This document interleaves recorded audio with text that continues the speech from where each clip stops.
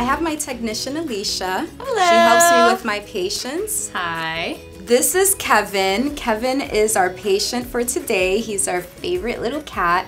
And we're going to be demonstrating how to obtain a blood sugar from his ear and measuring the sugar on the glucose monitoring device.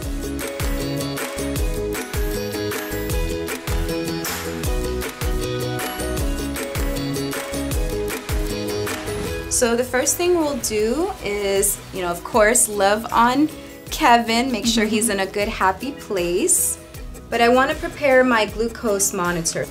And we do that by inserting these little strips into the device. So once you insert the strip into the glucometer or the glucose device, you'll see that it pops up a number and the code. That matches to the container. So for dogs it says 35 and for cats it's 37. So for your cat you want to make sure that the code is set to 37, and it is. And once that code is set, it's ready to receive the drop of blood.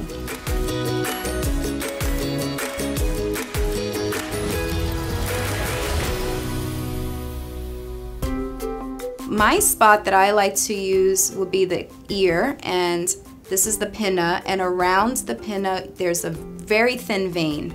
It's nice to have direct sunlight or a flashlight shine against the ear because it'll highlight that vein. We have these little lancets, and these lancets are used to help poke the ear vein. These little lancets can be attached to a lancet device, or you can just use it manually. It's okay, honey.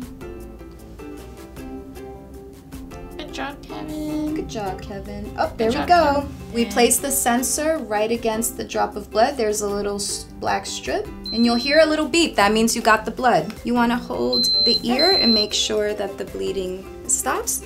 His blood sugar is 98, so that's normal. He's in good diabetic control. Some other tips you can do while holding the ear to make sure that you're stopping the blood is petting him and then offering him a treat. That really helps to make him feel comfortable and at ease, and it helps to facilitate the next blood draw.